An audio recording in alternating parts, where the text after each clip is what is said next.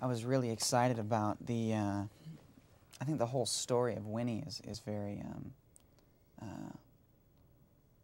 don't know, it's basically what you said. I mean, it's kind of the cooped up environment of the rich home and what society expects of you, and then she gets out in the woods and lets her hair down, and kind of, it's the summer where she becomes, from a child to becoming a woman. How does one prepares to play an immortal character? What points of reference that one uses, I would like to know.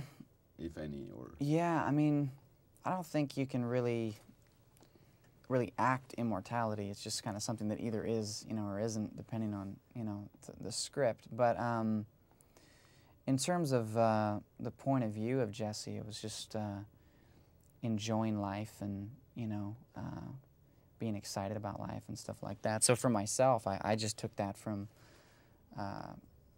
you know, because of the faith that I have, I took that kind of joyful outlook on life from Jesus.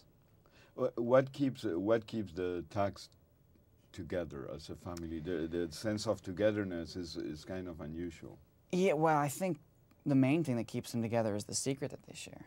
You know, it's the fact that they all have this secret that they can't share with anyone, and they have to stay together.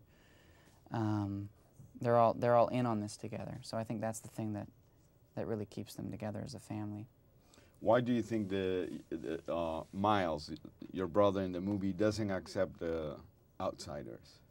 And I think Miles is, you know, he's been wounded by what he's been through with his wife and his daughter passing away. So he's very skeptical and fearful of people finding out about the secret. So he's very protective.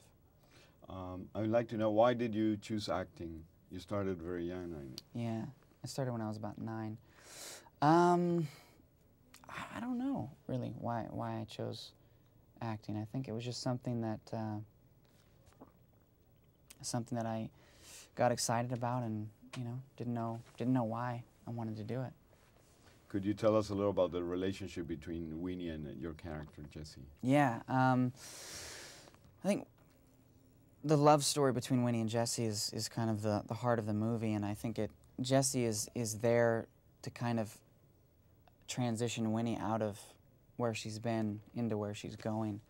So their relationship is basically Jesse taking her on an adventure of learning to enjoy life and learning that life is actually fun instead of it's not just uncomfortable tea parties.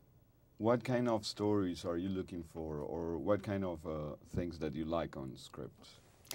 I like stories that you know, have a lot of depth and entertainment and, you know, spiritual value, and, you know, things that you know, are fun to watch, but at the same time you can walk away with feeling like, you know, that was worth, nowadays I guess it's about $10.